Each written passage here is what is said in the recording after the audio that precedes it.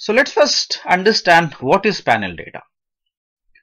You might have heard about time series data and cross-section data. So let me give examples of time series data and cross-section data. The time series data looks like this. You have got the stock price of a particular stock over a period of time, continuous period of time. So you have got stock price for 1st December, for 2nd December, 3rd December and 4th of December. So you have stock price data for 4 consecutive days. So that's time series because it has data for different time periods, and the difference between the consecutive time period is constant because it is only 1 day difference data, right? So this is called time series data. So what is cross-section data? In cross-section data, you won't have the time component. So here is an example. We have got data for different cities in United States for a particular year. Let's say the year is 2014. So for 2014, we have got data for 3 cities, Florida, California and New York. We have got the population in millions, average income, percentage educated, and then the rainfall. Okay, so I've got data for different cities for a single time period, and that's important, single time period. Okay, so in cross-section data you will have data for different cross-sections only for one time period. Okay, whereas in time series you have only one kind of data. For instance, here we have the stock price, but for different time periods. So that's the difference between time series and cross-section data. Now what is panel data? Well, panel data is just some kind of a combination. The way if you combine time series aspect and the cross-section aspect of data, then we get a panel data. So let's take an example to understand. So here is an example. So remember in the last slide we talked about a data set which has got information about different cities in United States. So we've got data for Florida, California and New York. So we've got data for population, average income, percentage educated, rainfall, and we have got another column here which is time. Remember in the previous slide we talked about the cross-section data which has got data for only 2014. But here we have got the same data for 2015 as well. Now here we have data for 2 years. Okay, 2 years, or in general we have got data for multiple years. Okay, or more than 1 year. So in that case we call this as a panel data because we have got cross-section data for multiple years. Now this is our cross-section data. So this is the data that we had in the previous slide.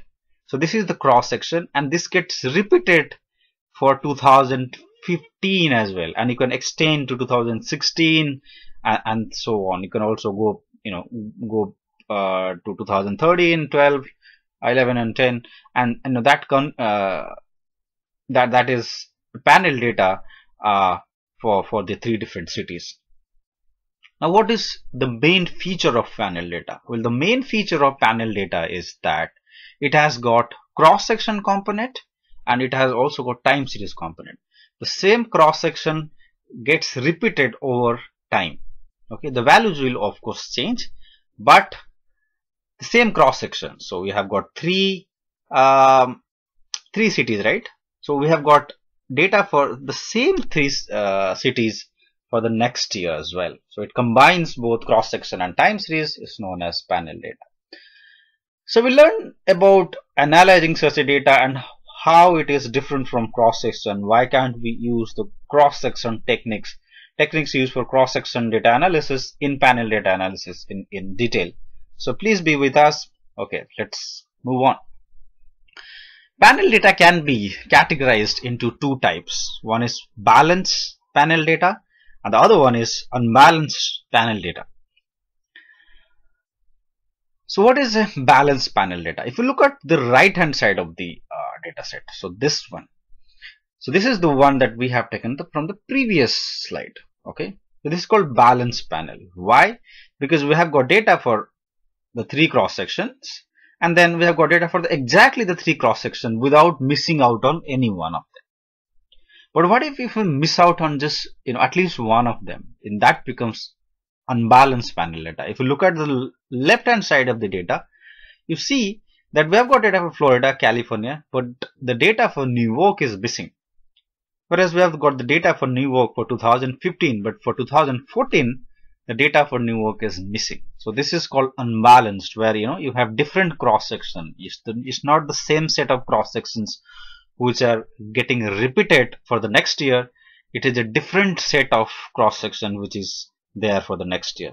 So if any one of these is missing, which often happens in panel data analysis, where we could come across cases where we have got missing data, that becomes unbalanced panel data.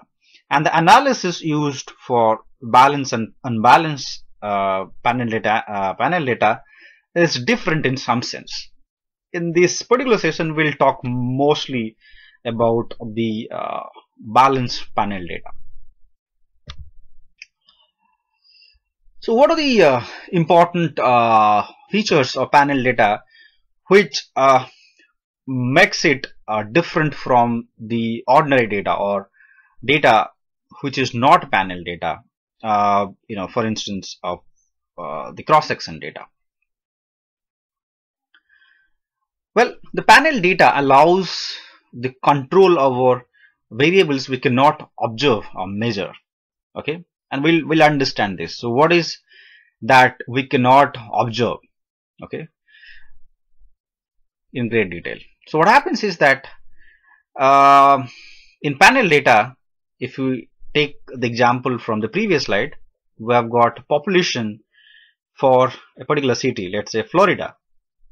Okay, so we have got 10 million, and then the next year the population for Florida is 12 million. So not only we are having the data for Florida for a particular year, we are having it for different years. So we know the trend that is there in this particular data. So we have two advantages of having panel data. We have got trend, okay, within the variable, okay, and we have also got variation across variables. Okay, so that is a combination of the features of panel, the features of cross section and time series, and that makes it interesting to analyze. And some of the aspects of research require your data to be time variant, and at the same time having some sort of cross section features as well. Some of the unobserved components which do not get captured in cross section analysis are like the examples like culture and ethical. Okay, now for instance, if you are doing analysis of a population data, if you are doing an analysis of a population data for a particular year, let's say 2014, you wouldn't be able to find out how certain aspect of the population is changing over time. Okay, for instance, the cultural aspect, the ethical aspect. If you do an analysis for 20 years, let's say you're doing an analysis from 85 to 2015, so you're doing analysis for 30 years, a lot of things would have changed about the population. People aren't the same what they used to be 30 years ago. So there are certain aspects of the population that changes over time. Okay, so that can only be captured in a panel data analysis and not in a cross-section data analysis, and that's one of the important features of panel data. It also accounts for the individual heterogeneity. Okay, that means how within the individual things change. For instance, how the population is changing over time for Florida and how it is changing for New York. Okay, so one can compare how Florida is the certain certain feature of the state Florida is changing over time compared to New York. So the comparison is also possible in panel data. How do we analyze panel data? Okay, is it the same that we normally use for cross section? So important thing is that it has got both the features, time series and cross section. So the question here is, can we use the ordinary least square? Can we use the OLS? Okay, and what are the problems that one might face by applying the ordinary least square regression in doing the analysis? Okay, now there is going to be problems. Okay, there are problems using OLS in panel data analysis. Okay, not always though, but there are instances where you will have problems, and one of the main reasons why you will have problems is because you will have correlated errors. We'll talk about it, and when there are correlated error terms. Okay, now you might wonder why the errors are correlated in panel data. We'll talk about it. Okay, if they're correlated errors, then this will violate some of the assumption of OLS, and that's something to be taken care very carefully. Otherwise, there is going to be issue. A typical OLS model looks something like this: yi is equal to the estimates a plus b xi plus error term. Whereas a model form for panel data looks like this: yit. So the extra component or the extra thing here is the time component. So I stands for the cross section, t stands for the time series. Let's go both the components, right? For instance, in our example, I stands for here the cities, New York, Florida, and so on, and time stands for different time period, 2014, 2015, and so on. Okay. Now, in this particular case, you will see that the errors will most likely to be correlated for a particular cross section. If you take the population for Florida over time, over 2014, 2015, 2016, and even before that, you'll most likely find the population to be very correlated among themselves, right? Hence, the error term are also most likely to be correlated, and that is an issue in OLS. Okay, so either that has to be corrected before using OLS, or you can use alternative technique. We'll see how we can deal with this problem and how we can overcome this problem while doing panel data analysis. And yes, so for that we'll take a case. We'll take a simple case. So what we're trying to do here is we're trying to predict, we are trying to rather understand the relationship between the salaries of employees with different covariates or different independent variables. Okay, the independent variables are the experience of the employee, the projects, the number of projects that the employee has taken up in his career, and the education, number of years of education the employee has. Now these are the three covariates, and we have got the logarithm of salary as the dependent variable. So this is the dependent variable, and the independent variables are experience, projects, and education. Okay, so we will have a model like this, right? There will be 3 estimates, and we have the experience, then projects, and then education. Okay. Alright, so the model will look like this. Now question is, why do we take a logarithm of salary instead of salary? Well, in some research people take logarithm of certain variables so as to have a better model, and one of the reasons they take is to reduce the variance. That's one of the reasons, and there are other reasons as well. Okay.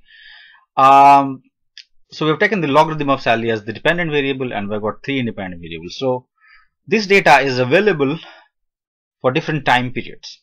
Okay, and we have got different employees. So for employee ID 1, we have got data for 7 years, right? If you look at this data, employee ID 1, we have got data for time point 1, time point 2, time point 3, 4, 5, 6, and 7. So for 7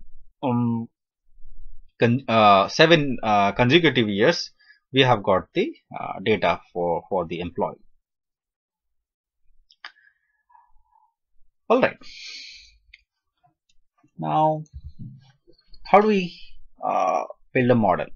Okay. Remember the model that we are trying to build here. We are trying to have a regression model which explains that explains the relationship between the factors like experience, number of projects, and number of years of education with salary. So what we're trying to know here is the marginal effect, like how experience impact the salary of someone.